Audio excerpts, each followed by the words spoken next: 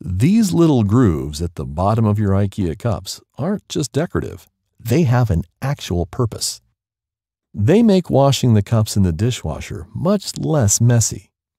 When placed upside down, water will flow through the grooves rather than gathering in the bottom and then spilling all over your feet when you take them out.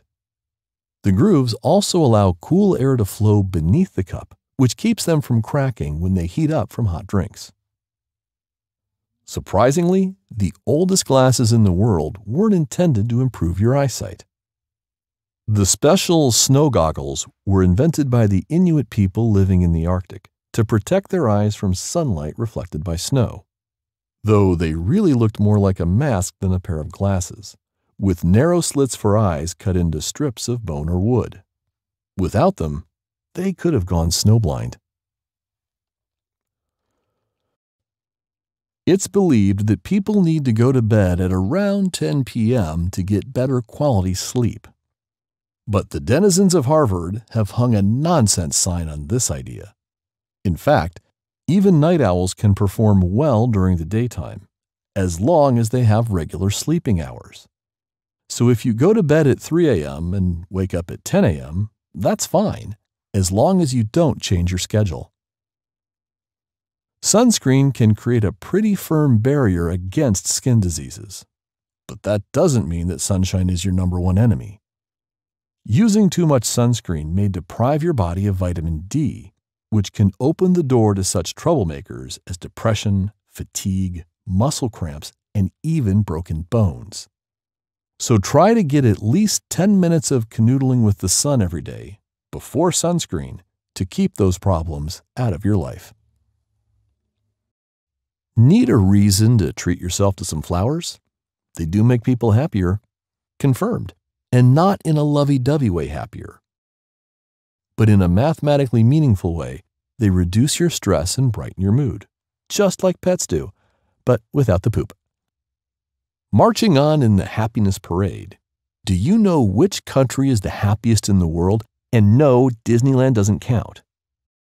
Yeah, I didn't know either, but chances are it's somewhere in Scandinavia. For instance, in Denmark, people work 37 hours a week and leave at around 4 p.m. They surely must have a lot more me time with a schedule like that. Compared to other countries, it scores more than 40 hours per week total. Where can I sign up for some of that? But in Finland, you can shift your workday 3 hours earlier or later. It's hard to be late for a job with that kind of flexibility. Who would have thunk it? But dog walking is a highly dangerous activity, and it's not even the cars or other dogs causing the risk. Turns out, if your dog is sniffing around too far ahead of you and pulling on the leash, it can injure your arms and shoulders. This is especially true for older dog lovers who are more at risk of getting hurt. Walk with your dog close to you on your left side instead, and enjoy spending more quality time with your Barkie as a bonus. Eyeliner was an invention of the ancient Egyptians, but it didn't make a modern comeback until the 1920s, thanks to the discovery of the tomb of Egyptian pharaoh Tutankhamun.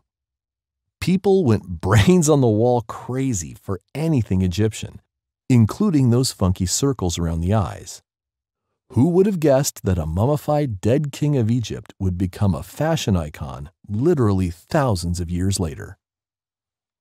Even children know that animals who have rabies are dangerous. We can recognize them by their foaming at the mouth and because they go all on us.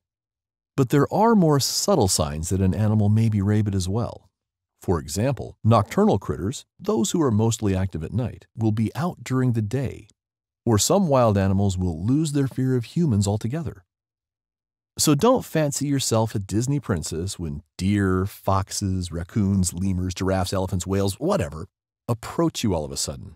You're still not Snow White, and they aren't feeling particularly well, you might say.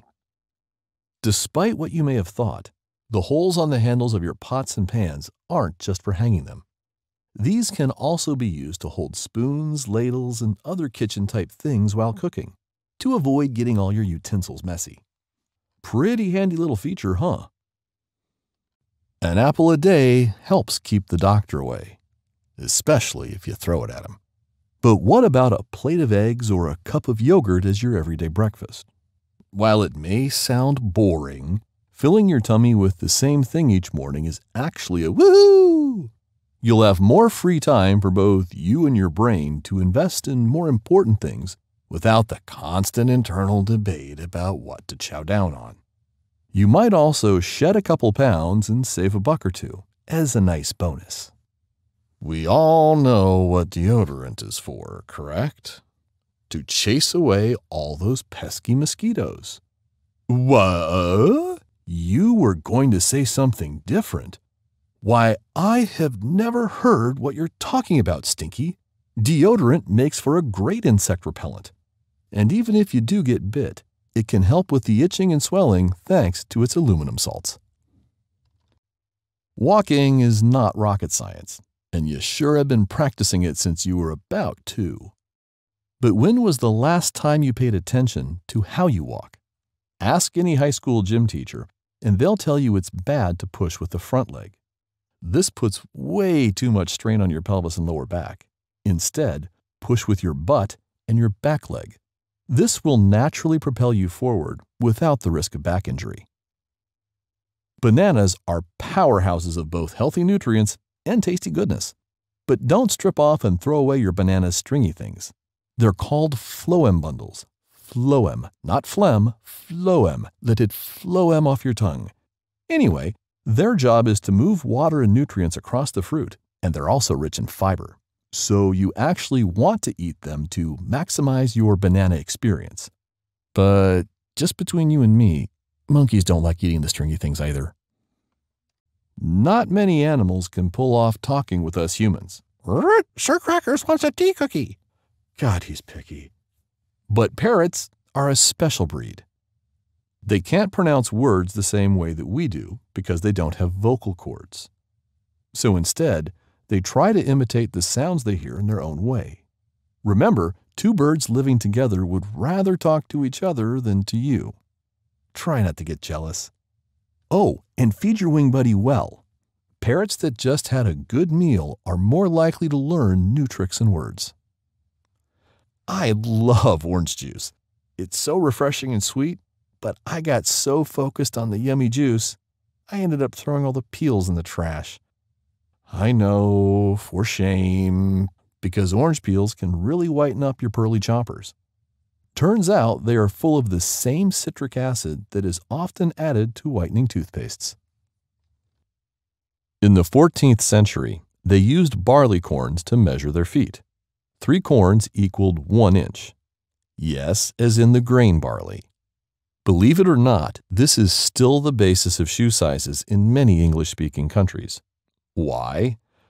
Because England. Keep this in mind next time you're trying to find a good pair of shoes. You wake up in the middle of the night only to realize your arm has gone numb and you can't move it. As it slowly comes back to life, it feels like many tiny needles are tingling on your skin. The proper scientific name for this is paresthesia, better known as pins and needles. And it happens due to either pinching a nerve or blood vessel by falling asleep in an uncomfy position. So next time you're about to hit the hay, make sure your arms and legs are straight and aren't under any other body parts. Fatigue, nausea, weight gain, insomnia? Sounds an awful lot like pregnancy. But sometimes dads-to-be also get it along with mommy. This condition is very common and affects far more fathers than you would think. It has a fancy French name, but what doesn't? Couvade syndrome, and a markedly less fancy English name, sympathetic pregnancy. The lab coats are still arguing about why exactly this happens. Some say it's because of hormonal changes, yet others because of fatherhood stresses kicking in. Still others claim the guys are just too in tune with their darlings. Ah, talk about empathy and true love. Bad news for all the lovers of morning runs out there. Running can make you shorter. When you run, you lose some spinal fluid, causing it to compress some. You can shrink almost half an inch. But don't worry, it's not permanent and will reverse itself as the fluid replenishes.